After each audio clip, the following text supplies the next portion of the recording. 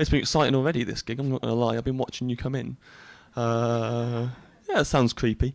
But I've been doing it through, I've got a peephole in that curtain, which doesn't do my creepiness any any favours. I've got a peephole.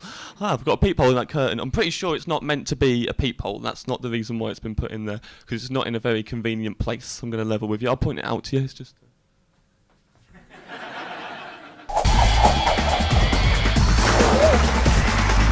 James Acaster, hello. Hello Kenny. How are you? Yeah, good, thank you, yeah. Spent all day watching DVDs, if I'm honest. I've got the West Wing on box set. I'm working my way through it. I just put it in the player every morning, press play all, and do a proper marathon all day. And I feel bad calling it a marathon, if I'm honest, because I'm sure if you're an actual marathon runner, one of the most offensive terms, that is the exact opposite of what they live their lives for. It's just like, I'm doing a marathon this weekend. Which one? Sopranos. Yeah, I've been training for months watching back-to-back episodes of Cracker. I'm ready.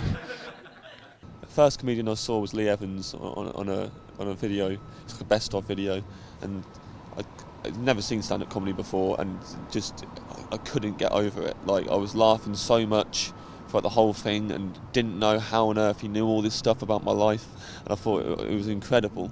And so he was the first person I got into. Now, what you've got to know about me before I carry on is I'm very excitable.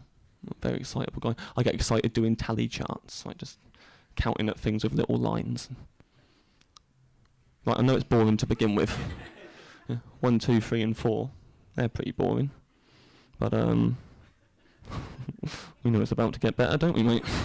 Number 5's on its way. We get to do the diagonal line now.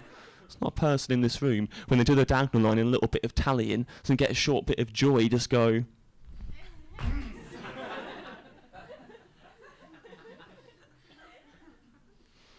Don't worry if you didn't all get that, by the way, because one day I'm going to get a gig in a prison that's going to tear the roof off. I didn't decide I wanted to do comedy until I watched Eddie Izzard and Ross Noble and realised I could talk about anything I wanted. Because I was never good at... Like, I could never think about... So I'd watch Lee Evans and think, well, I can't ever write that because he's doing observational stuff, and every time I tried to do an observational thing with my mates or whatever, it never worked. Like, I could never really do observations with people. And that, so I thought I wouldn't be able to be a stand-up, and I saw Eddie Izzard and went, oh, you can talk about whatever you like, and I thought, okay, well, and then I started thinking about doing it. I'm from a place called Kettering, which, if you don't know it, is a small town next to the Weetabix factory. Yeah, you should be impressed, sir. It's a very popular dish, and all of you who eat Weetabix should eat it in different ways as well. Some of you might cover it in yoghurt and honey. Other people strawberries and cream or sugar and raisins. Basically, just get Weetabix and cover it in anything that tastes better than Weetabix. That's the rule, isn't it? If a bit is kind of working and I really like it, then I'll work on it more until it works. And I've got a little bit better now at sticking at something even if it's not working. I think sometimes I don't give routines enough chances. I think someone told me that Frank Skinner gives things 3 chances, and then if it hasn't worked, he stops doing it. And then someone else told me that Stuart Lee, when he was doing his vomiting into the gaping anus of Christ routine, it was like he did it about 27 times without it working, and then just changed how he was doing it, and then it suddenly started working. And I'd like to be more like that. I'd like to be able to go,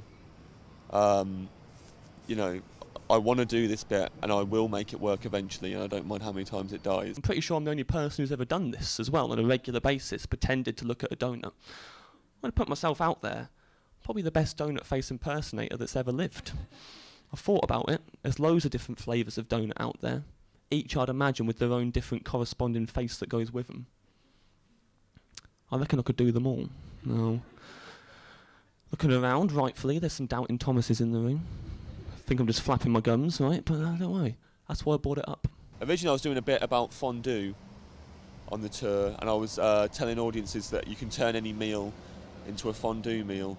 You just need to divide it into dippers and dip, and I'd get them to name a meal, and I'd tell them which bits was going to be the dip and what was going to be the dippers. And it was really it was a bit difficult to make it work. It wasn't really, it was a bit of a flimsy idea, a bit too much of a leap.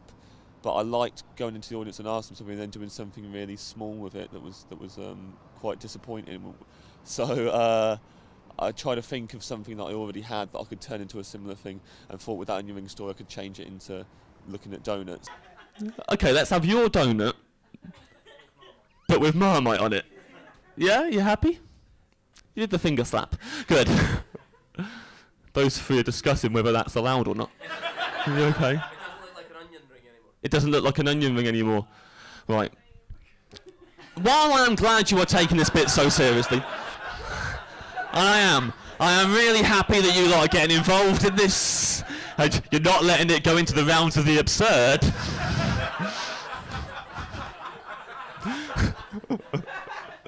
Let's just try and do a face, you know. I also, you know, think try and get better at everything really, and try and get better at, you know, writing tight routines as well that just would work in not any club, but like, you know, that would work in front of a mainstream crowd and stuff as well, because that's hard and that's difficult also. So yeah, it's always like, if I think the idea is funny, I'll do it, and so sometimes it's more of a risk, and I've got to, you know, figure out how to do it, and it'll take a bit longer, and sometimes it's got to be a tightly written bit, and that would take me a long time as well to like actually think of how it should be worded and get across what's funny in my head to the audience. So yeah, it's sort of a mixture of every now and again doing a bit that takes a risk. I think it's nice to throw it in there amongst a load of normal routines.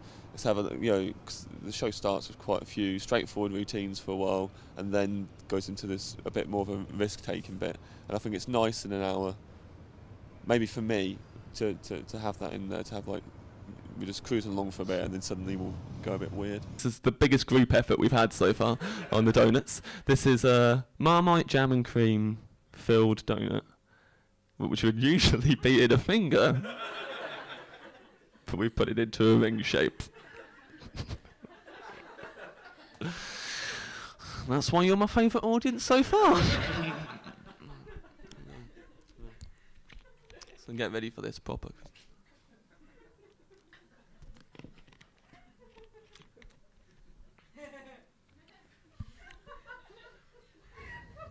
Okay. This is, if I need to remind you, Marmite jam and cream filled donut, normally in a finger, but we put it in a ring. Here we go. This is for 5 people.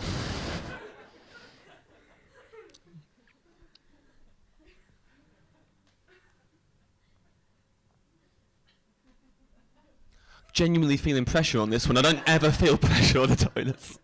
Genuinely feel like I've got to get this one right. Okay. Here we go. Here we go.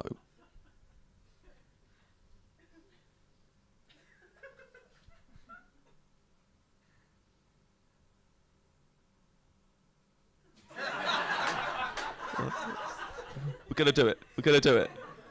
Come on. Never laughed before. Here we go.